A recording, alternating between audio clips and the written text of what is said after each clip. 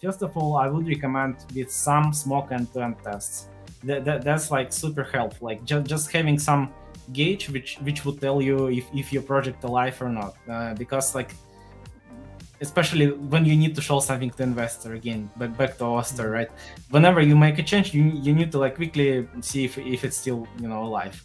That's the first thing which comes to my mind.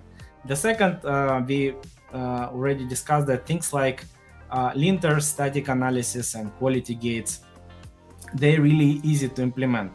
The good part here is that it's really easy to start.